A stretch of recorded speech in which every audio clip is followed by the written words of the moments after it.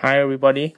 Today we're going to talk about Arduino tutorial in this series. So in this series, I'm going to show you about the microcontroller Arduino Uno Rev 3, and we use it to make basic tutorial in Arduino. So the input here may be a line on the sensor. The input may be when you press a button, and the input also can be a digital message.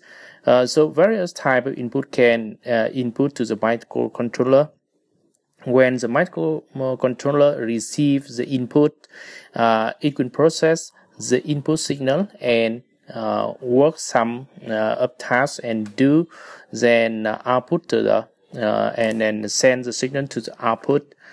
So we also connect the USB to the computer or laptop, and we also have the power supply for this. We can supply the power supplies for about 6 to 12 volts for this, and you can also input the signal here, or the analog signal to the input from A0 to A5 pin, and after that, the microcontroller can process the input parameters, the input signal or line, is press button, digital message, etc. Then it send the output to control motor, to control line, to control line emitting diode, to send the data signals to LED or to line emitting diode, or control the speed of stepper motor. So we some of the advantages we have that we can install the software in Windows, Linux, Mac OS, and it is very inexpensive or very cheap. You can buy so easy. You can buy anywhere around you, and it is easy to use. So firstly, we need to install the Arduino. The Arduino has a web version and the desktop IDE. The desktop can be run in your local computer, in Mac OS, in Linux, in Windows. So to download this, it is very simple. You can click to the download page and download it to your photo or your directory, and press to getting started and choose your platform. So in this side, we choose Mac OS X, and then double click to the zip file. Wait a few seconds. So we have an executable file Arduino, and drag and drop this Arduino file to your application photo, and right click to this, press open to choose and ensure that it is from trusted source, and here is the program, and we have two functions. In this, we have two functions: setup for loop.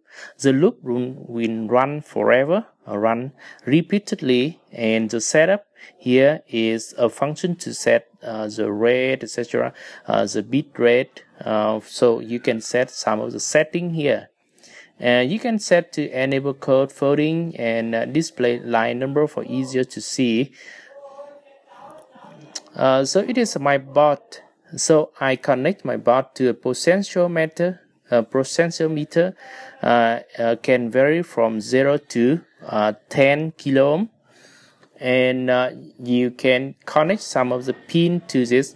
The ground 5 volts, and the middle here is vary from 0 to 5 volts, and we connect the A0 or the analog input, and you can read the analog input and the power supply here.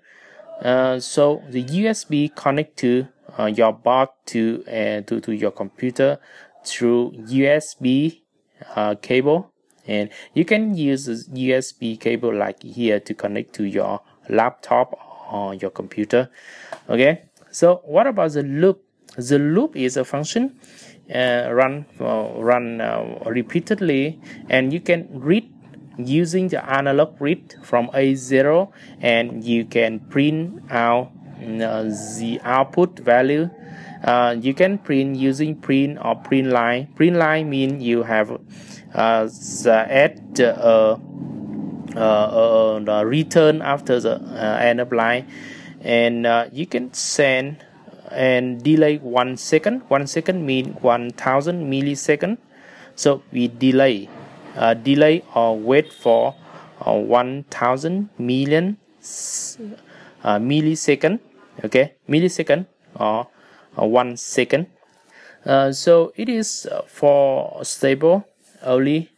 Then you can press to verify and upload the file to your board. Yes. Or to your microcontroller. So semicolon here and press upload. Yes. Okay, you have to set port to USB modem. Press USB modem. Okay, and then done uploading means successful. You already add the firmware to the board. Okay. So then now you can check for the output by using your finger to control the value of voltage depending on your finger from 1023 to 0. Yes, decrease. You can turn by step to see the value. Okay, so here is 0 or 0 voltage. So it is the value in digital. So if you want to get the real value, you can divide 0 to 1024 because it is 10 bit. It has 10 bit, and here is the power is 5 voltage. And after divided to particle, you send you multiply to digital output or 10 bit. 10 bit means 0 to 1023. Okay, 10 bit. Okay, so I can divide this and multiply to digital output to get the value and send this value to the serial, and you can see the data in serial. Okay, so the analog value 3 mean 3 in decimal. Okay. So after compiling and uploading to the board, you can run. You can run by pressing this to see the output. Here it is the output, and now I will take photograph or send or open here. Okay, when you run, when you modify the value of register, you can see the output can vary depending on your finger as it increase, and here it is 5 voltage. Okay, 5 voltage is the maximum value when you choose this. Yes, okay, this is the end of my lesson today. To getting started with Arduino and read input analog data using potentiometer, you can see the code here. Thank you very much for watching. Bye bye.